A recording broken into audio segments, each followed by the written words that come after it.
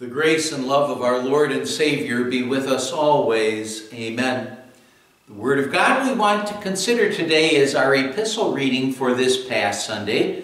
We're looking at Ephesians chapter 6, verses 10 to 20. The Apostle Paul wrote, "Finally, be strong in the Lord and in His mighty power. Put on the full armor of God so that you can take your stand against the devil's schemes. For our struggle is not against flesh and blood, but against the rulers, against the authorities, against the powers of the dark world, and against the spiritual forces of evil in the heavenly realms. Therefore, put on the full armor of God, so that when the day of evil comes, you may be able to stand your ground, and after you have done everything, to stand.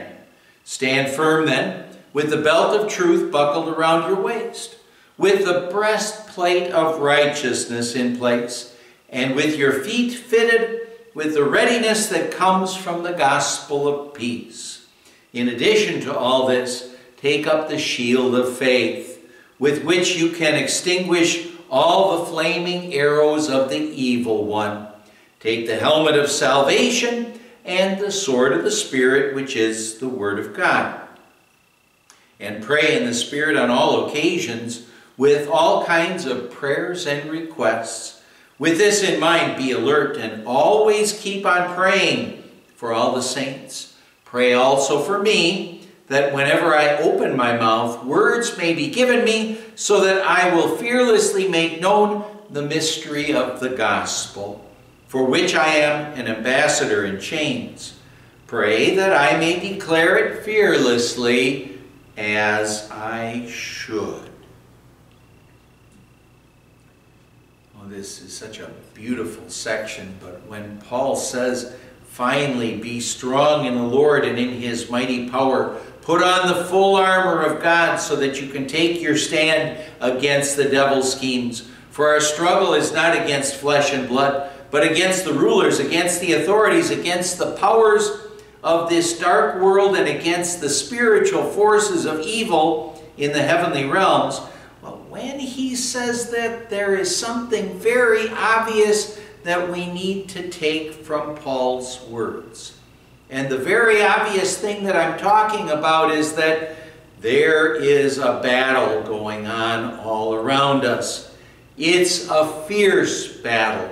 It's a terrible battle. It's one that began, well, back at the beginning, after God had created all things, after Satan and his evil angels rebelled against God. That's when this battle began, and that battle continued when Satan, after he had fallen, after he had been kicked out of heaven, when he went after Adam and Eve in the Garden of Eden. And that battle is one that continues on up until the end of time, when Satan just keeps on coming after us, trying to get us to fall.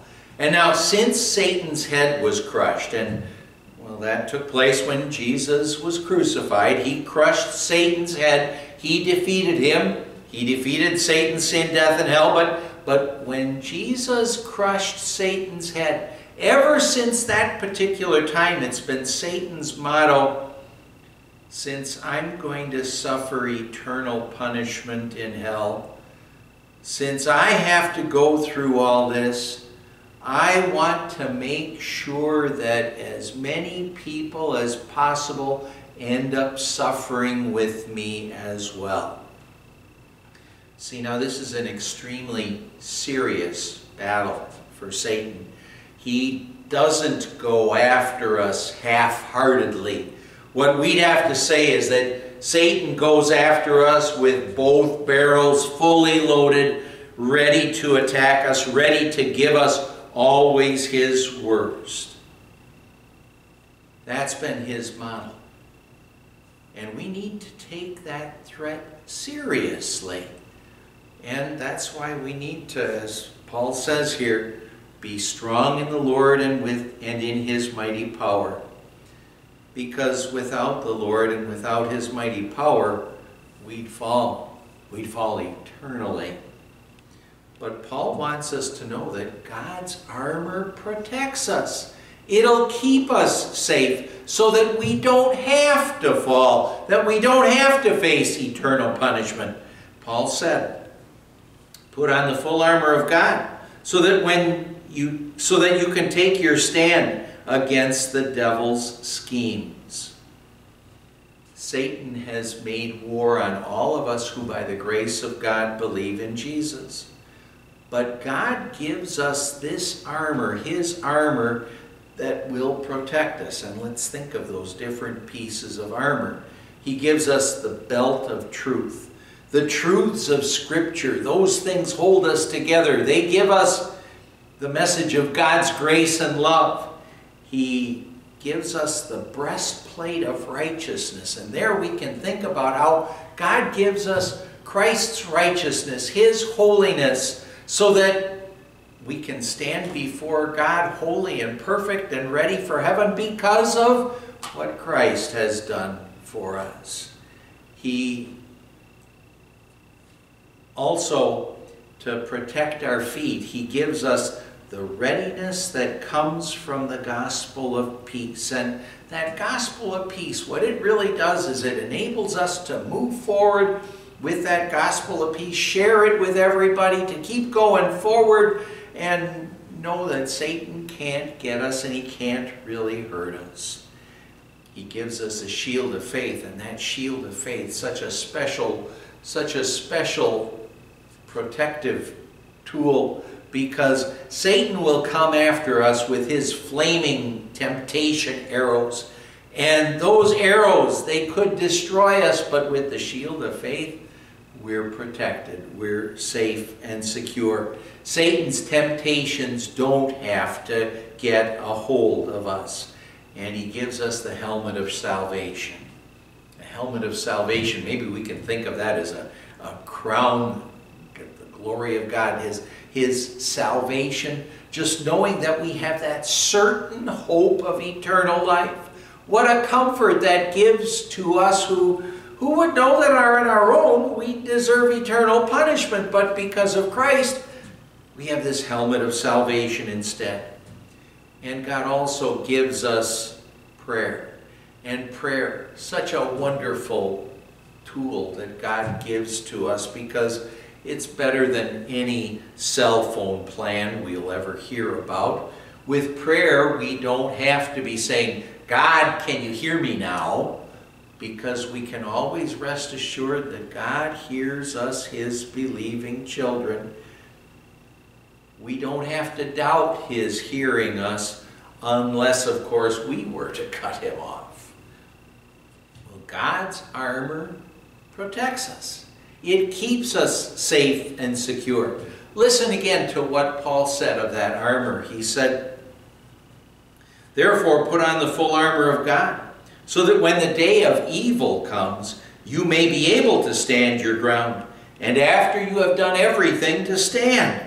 Stand firm then, with the belt of truth buckled around your waist, with the breastplate of righteousness in place, and with your feet fitted with the readiness that comes from the gospel of peace.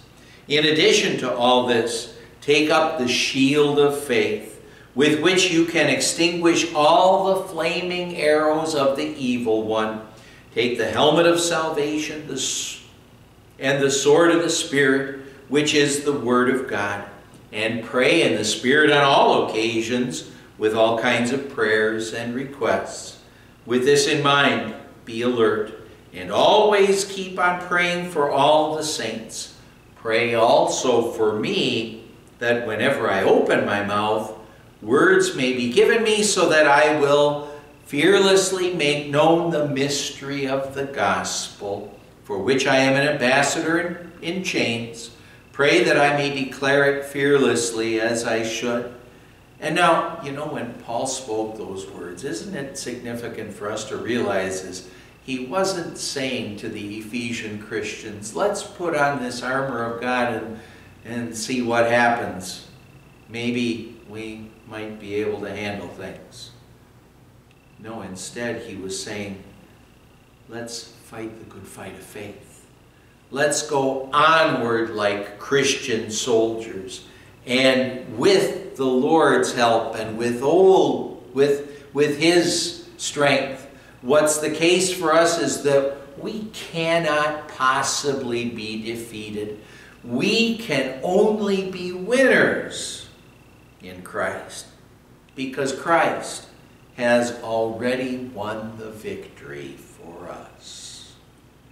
Amen. Let's pray. Lord God, Heavenly Father, help us always to take seriously the threat of Satan's schemes and temptations, but help us also to know our strength in our Savior Jesus, which means we don't have to fear the devil and his schemes. Help us always to be strong in the Lord and in His mighty power. We pray in Jesus' name, amen. And the grace of our Lord Jesus Christ and the love of God the Father and the fellowship of the Holy Spirit be with you always.